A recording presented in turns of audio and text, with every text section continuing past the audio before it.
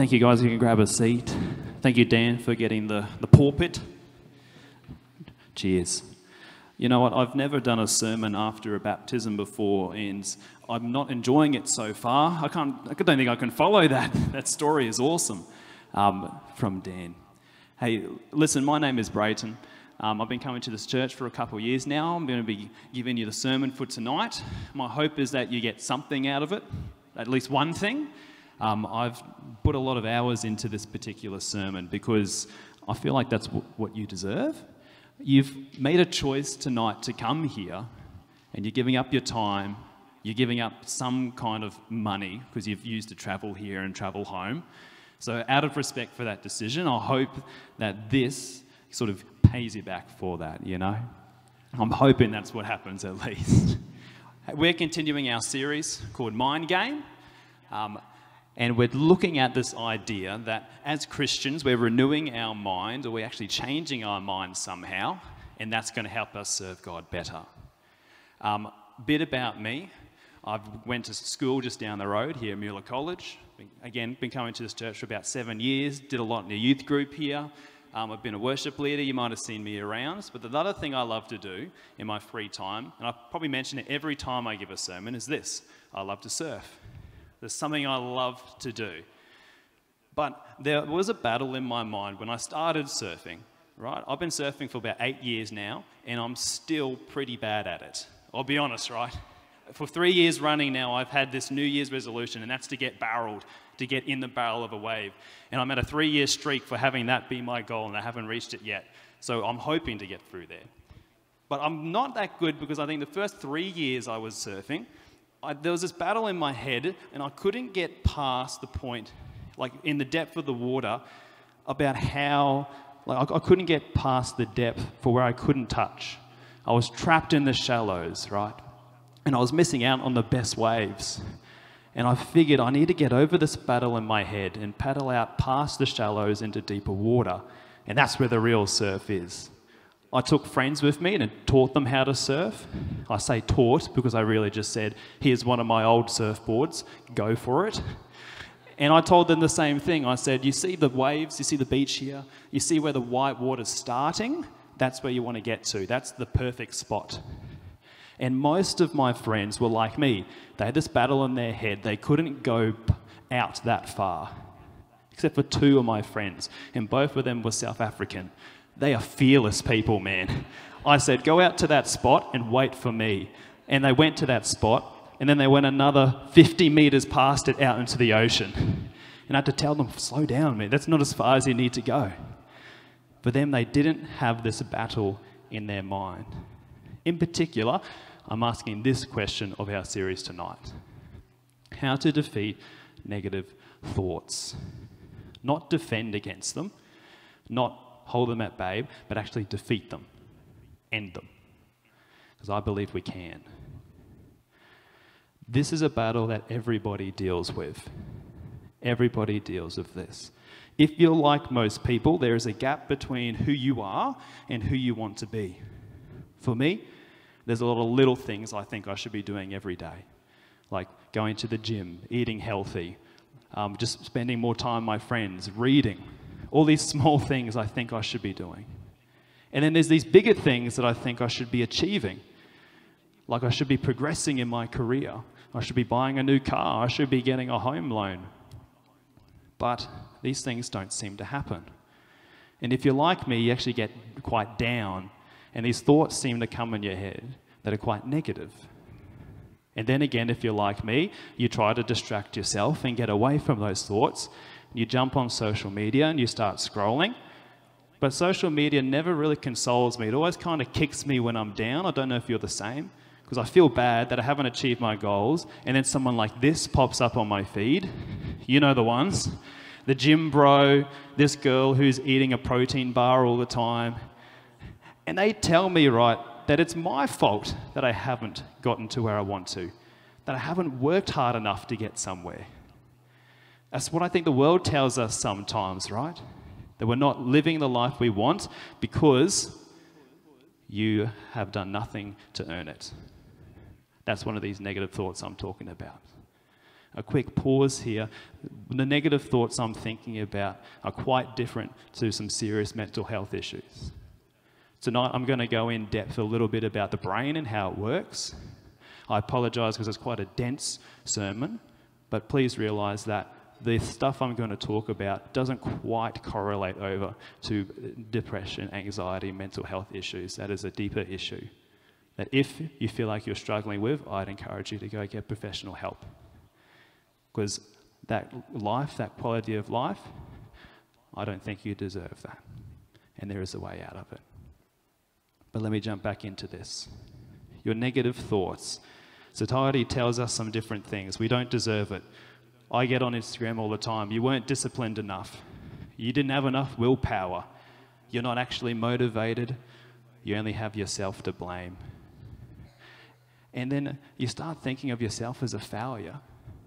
Again, I'm speaking of myself here. This is a time, very often I think of myself. And I expect that most of us have experienced that failure before. We know the feeling of guilt, shame, and it gets us lazy and we turn to sloth. And our brains produce these negative thoughts, and there's a couple of them up here that I thought just from myself that you might have had. You only have yourself to blame. Your ego is a liar. That person who hurt you was in the right. You deserve to feel guilty. You don't belong. And then everyone's waiting for you to leave. Powerful thoughts in your head. This is the battle I'm talking about against these thoughts. It's a common battle. Negative thoughts do not discriminate. Whether your race, your age, your experience, your gender, your wealth or your health or your fame, all have this battle of negative thoughts, and it's an everyday thing. Everyday thing. So, how do we go about defeating it? I want to start off with some verses in the Bible, and I'm going to read these out for you, and I've highlighted the important parts. First one's from Corinthians. We destroy every proud object that keeps people from knowing God, and we capture their rebellious thoughts and teach them to obey Christ. And then in Romans, don't copy the behavior and customs of this world, but let God transform you into a new person by changing the way you think. Then you will learn to know God's will for you, which is good and pleasing and perfect. So if you're not a Christian here tonight, I want to debunk the myth that Christianity is just getting a ticket to heaven. That's part of it, and it's amazing. But there's more to Christianity than just that. It also means putting your trust in Jesus Christ. Sometimes we call this like walking out your faith journey or making Jesus your king. Or you probably would have heard Jesus take the wheel, take control. I put my trust in you.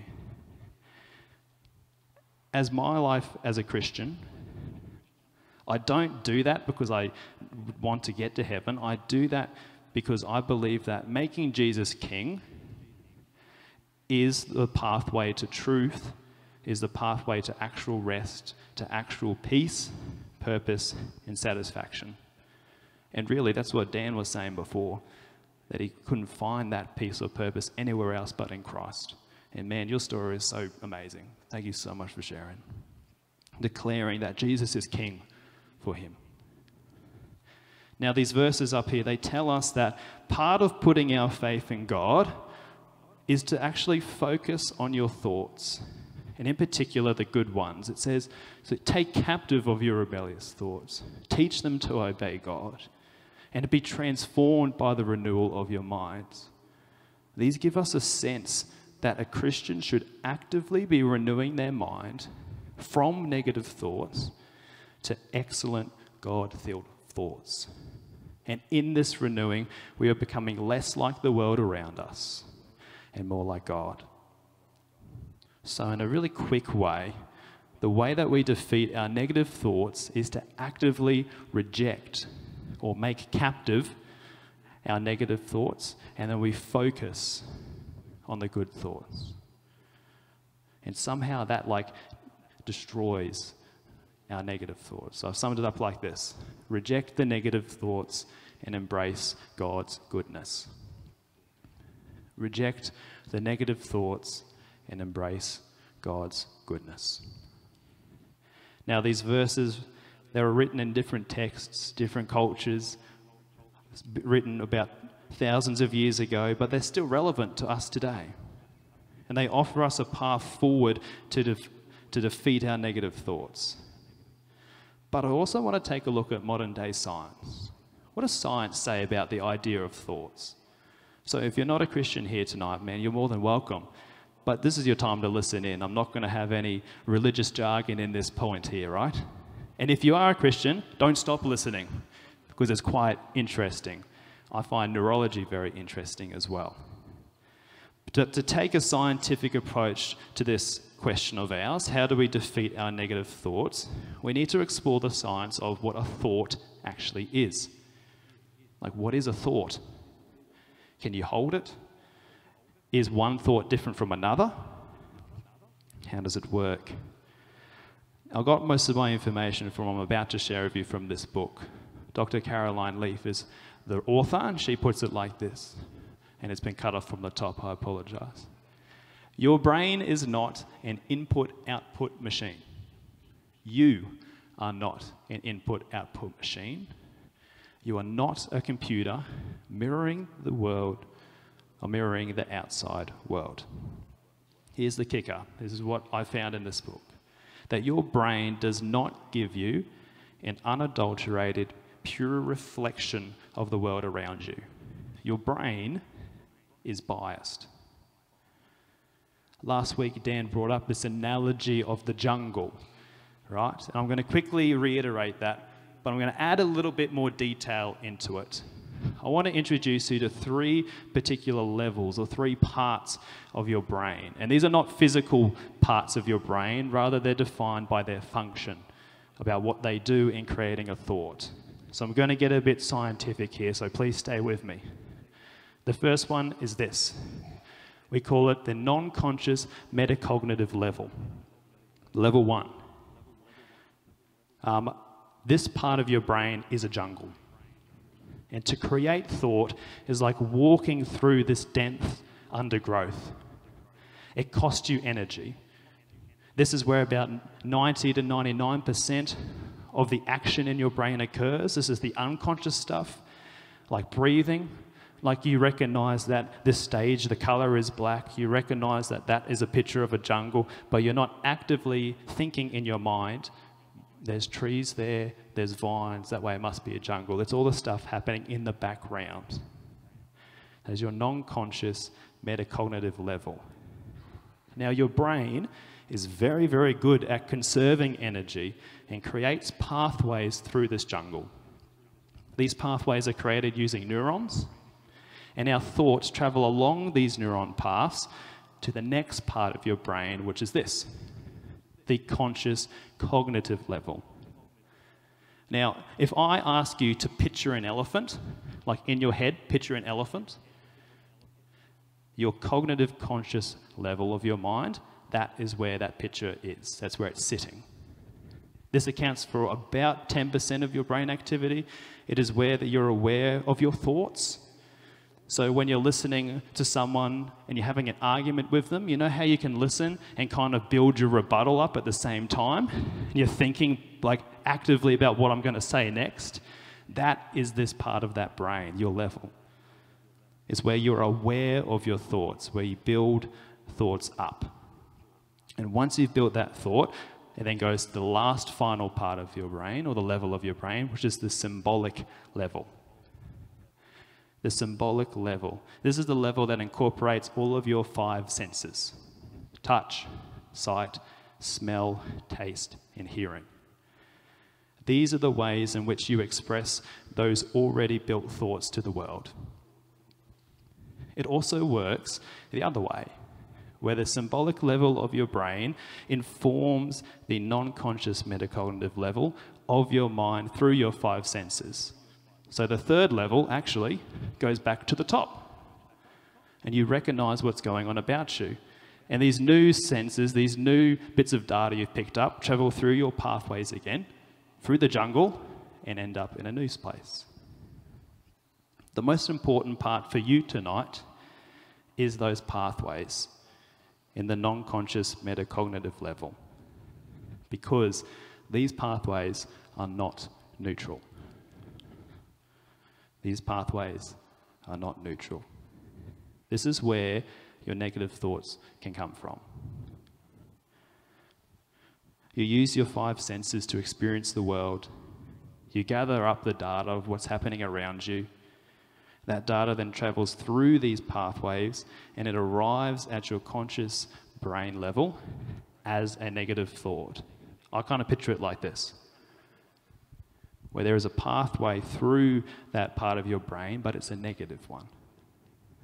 And the thought you get at the end of that pathway is a negative one. Have you ever been in a room and someone walks in and immediately you go, oh, not them again? You don't try and do that. It just happens, doesn't it? That's what I'm sort of talking about, that negative thought. It ends up coming up out of nowhere. We all have these pathways in our mind. Some are strong, some are really well-traveled pathways. And they'll produce negative thoughts automatically. This is called automatonization. There's the word up here. Oh, what is the N doing down there? I'm getting some negative thoughts now. Your brain will automatically give you a distorted view of what's going on. It'll give you a distorted view of the world and give you a negative thought automatically. This is how negative thoughts occur. But Dr. Caroline Leaf gives you some good news as well. She says that you can actually, your brain has the power to create new positive pathways. We can create these new pathways. And the way we do this is by activating the conscious part of your brain, the part of your brain where you build in that argument, and you think and you focus on positive things. And if you do that enough, that kind of sinks into the background part of your brain, becomes a new pathway, and you're automatically getting positive thoughts. Think about when you're riding a bike. You learn how to ride a bike first, and it's difficult. You got to learn about which leg goes down on the pedals and how to balance, but eventually that cognitive part of your learning sinks into the background and you can do it without thinking. This is a similar approach. Those positive thoughts will sink into your metacognitive level of your brain and become automatic. The amount of times, let me go back again. For Dr. Caroline Leaf, I've summed up what she was saying about how to create these pathways, and she says this. I've said something like this. You've got to reject negative thoughts and embrace positive thoughts. The amount of times you have to actually think about these positive thoughts actually varies between people quite a lot. For some, it is only about 25 times. That means you get a negative thought and you immediately go, no, that's wrong. And you think a positive thought. After 25 times, it becomes automatic. For some, it was recorded to be about 200 times. So it varies quite immensely. But it is possible for you to build these new pathways and to reduce the amount of negative thoughts that you have by rejecting the negative thoughts and embracing the positive thoughts. Or, like our Bible was saying before, reject the negative thoughts and embrace God's goodness. Isn't it strange that the Bible gives us such good advice about neurology, written thousands of years ago? I actually don't think it's that strange. I think it's fascinating. I think our brains are so complex and detailed, but I believe that that's this way because God actually made it so. He is the reason to why our brains work this way. Like science can explain how your brain works, but God made it so. We can explain that everyone's brain works in a certain way and has these 3 levels, and we've recorded it, we've measured that stuff. We've seen it's consistent and reliable, because that's what science is, right? Science is about recording stuff. It's about looking at patterns and trends, what's consistent over time and place. But the Christian will take it a step further, and they know why there is consistency. There is consistency in how we are and how the world works, because there is a God who is consistent. I've got a verse here from Colossians. The Son, this is Jesus Christ, is the image of an invisible God, the firstborn over all creation. For in him all things were created, things in heaven and on earth, visible and invisible, whether thrones or powers or rulers or authorities, all things have been created through him and for him. He is before all things, and in him all things hold together. There is consistency in our world because God is holding it together, and he is consistent. See, science explains how something works, but it can never answer the question of why. Science can tell you how your brain works, but it can't tell you why you exist. Now, if you're exploring Christianity today, and you haven't quite put your faith or your trust in Jesus Christ yet, that's all right. You're on a journey. But there is a reason to why you exist. There is one. And you do have a purpose. You do belong here on earth. And that's because God wanted you to exist. See, these other theories about the origin of humans, they use some curious logic to me. Like, I look at evolution, for example, and if you think that evolution is the answer to why you exist, the logical conclusion there is that you are a 1 in a billion accident, and that's it. But to even think that in the first place, you've got to realize that you've been gifted a working mind to even think you have evolved. Instead of that answer to why you exist, the Christian would believe that they've existed because God chose it. And furthermore, God tells us what he thinks of us. This is one of my favorite verses in the Bible. It's talking about Christians. But you are a chosen people, a royal priesthood, a holy nation, God's special possession, that you may declare the praise of him who called you out of darkness and into his wonderful light. If you're a Christian here today, you are chosen by God. You are called into this new royal family, and there's inheritance as part of that family. It's called heaven. You belong to that family. You are made holy because of Jesus. This is not me saying this is the Bible. You are God's precious possession, his special possession. And you don't have to live in darkness anymore. You can live in God's wonderful, wonderful light.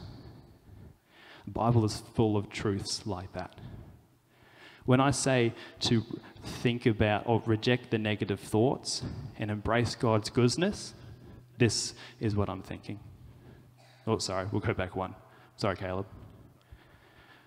Instead of thinking, I don't belong here, think, no, God's chosen me. To think that you have no value, think, I'm actually God's special possession.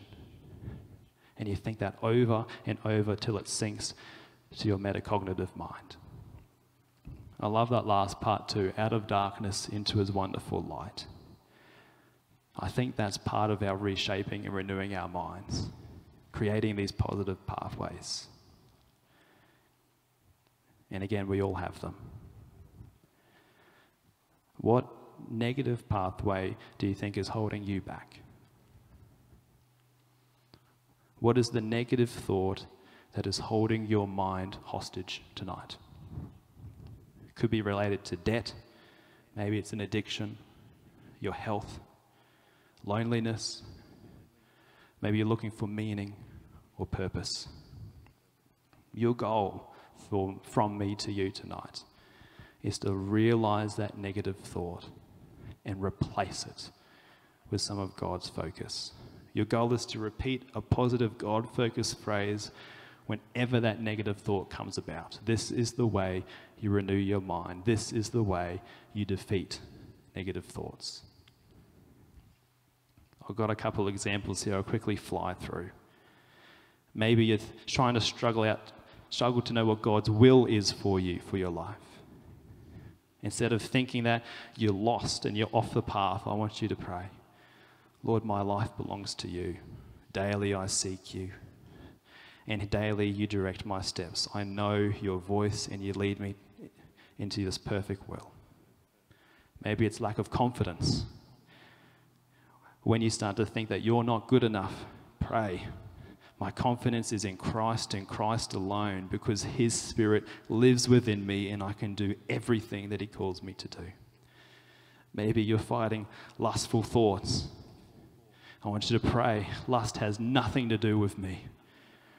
Christ's sacrifice has separated me from that sin as far as the east is from the west. God sees me for me and me alone. Maybe you're battling worry. Pray. Because of Christ, I'm anxious about nothing. I want to stop praying for my day to be bearable. Instead, I pray, God, for a strong faith that I'm walking into a day that you are already in and that you have planned for me. Or perhaps you're feeling lonely or unloved. In that moment, when that negative thought appears, pray. I do not need others validating me. I am so loved already. Christ loved me enough to die for me. He is all I need. The Holy Spirit is with me always. Church, this is how you defeat your negative thoughts. Replace the automation from a negative pathways to positive pathways. Replace it with the truth. Replace it with how Christ already sees you. To finish up, I want to go back to the very start of the Bible in Genesis and highlight a part that I think is sometimes overlooked. I want us to look back to the Garden of Eden. And if you know the story, you can think back with me. Adam and Eve, they've just eaten the fruit from the tree of the knowledge of good and evil. They realize that they are naked and that they have wronged God. They hide away, grab fig leaves in a feeble attempt to cover themselves, to cover their sin and their shame. God calls to them. He then rebukes them and the snake and casts them out of the garden. And then he does this. Then the Lord made garments of skin for Adam and his wife and clothed them. God kills one of his own animals, creates clothes for Adam and Eve. And think about the experience of Adam and Eve when they wake up the next morning. They wake up in this wilderness, this barren land, where they now have to work for everything they need. Then they only have themselves to blame for getting there. Their negative pathways start filling their heads with these negative thoughts. And then they see the animal skin. And they actively think that God cared enough for them, even after they just wronged him, to clothe them. I imagine that Adam and Eve are realizing every time they put on that clothing that yes, God is not with them as he once was, but he cares just as much. And they think that every time they put on that garment, it's a reminder that God still cares. They put on this reminder of God's love every day. And in doing that, they are rejecting the negative thoughts and they're embracing God's goodness. For you, this week, find your version of that garment. What is the thing you're going to tell yourself every day to remind you of God's goodness? What is the song you're going to put on every day? What is that thing that you're going to repeat when negative thoughts arise to build those positive pathways in your brain? Because, church, it's time to tame your mind. You are no longer hostages of your thoughts anymore. Embrace God's goodness daily and meditate on it. Put on that reminder of God's love. And in doing so, you are going to build these positive pathways and you will defeat negative thoughts. Can I pray for you? Awesome. Lord, we recognize right now that you are good. You are good, Lord. Lord, we pray that we can get this recognition of your goodness to sink in to the deeper parts of our brain. Lord, we don't want to be held captive by our thoughts anymore. Lord, we recognize that with you and your story, there is power against this thing. And I pray right now for everyone in this room, would you remind them of your goodness? Tell them, Lord, what is that garment that they're putting on every day to remind themselves of your goodness? And more so, Lord, would you highlight to everyone in this room those negative pathways, those negative thoughts. Bring them out as the lies that they are right now, in Jesus' name. Hey guys, I hope you enjoyed that. If you did and you want more Lifepoint content, subscribe to our channel right now. Or if you're in the area around Moreton Bay or Rothwell, head to our service. Sunday, we'd love to see you there. lifepoint.org.au for all the details. We'll see you soon.